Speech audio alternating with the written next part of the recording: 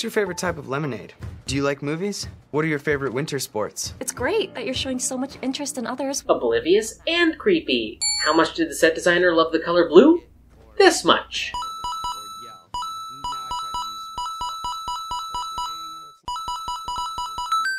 Also, the color blue. His life is so crazy and, risk-taking and ordinary. And spontaneous, and predictable, and hard-working, and lazy. It's just a life Sam's never gonna have. Can I borrow your crystal ball? I've been meaning to buy some lottery tickets. Did the screenwriter do as little research on parent groups as she did on autism, or was the Connecticut Autism Society teaching 12-step? Honestly, I could believe either one. You can already tell by her jewelry that this mom is a terrible person. Every time we have a light moment, I ruin it. Stop it.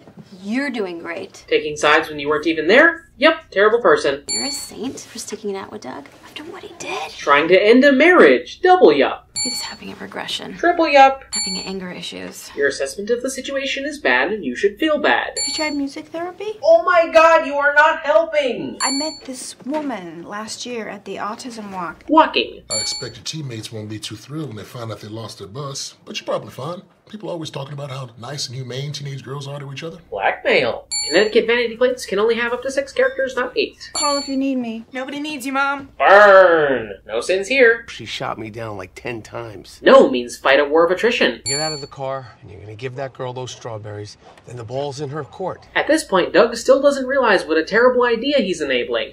Apparently autistic people are known for randomly breaking into houses? That's news to me. Also, why does Teen Sheldon even know his therapist's home address? That dart was awfully pointy and sharp. I mean, you'd think there'd be, like, regulations. You'd think. It's almost as if it was a pluck dart. Sexy wound dressing.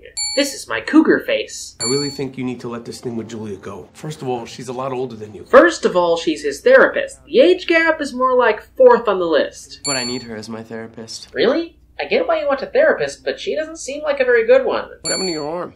Oh, nothing. I just scraped it on a nail and... Elsa is a bad liar. That is clearly a puncture wound, not a scrape wound. What's that for? Because I'm such a good dad? Behaviorism. Using sex as a reward. Sex-saviorism. Shot lingers uncomfortably long on parent sex.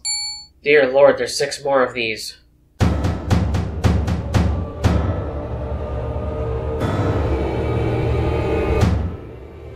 I love you. I know.